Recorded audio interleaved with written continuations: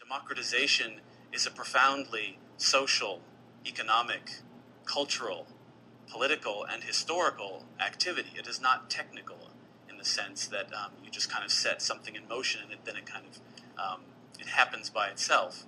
And so the tension that gets introduced there is that most of the, let's say, the cadre of international interveners that is invited or brought in to oversee these projects are not brought in because they know anything about Bosnia or Bosnian history or language or culture. They're experts in things that Bosnia is presumed to lack. And yet when they get on the ground, they discover that in order to make their expertise hold or have or actually take hold, they need that other information. They need that other kind of knowledge.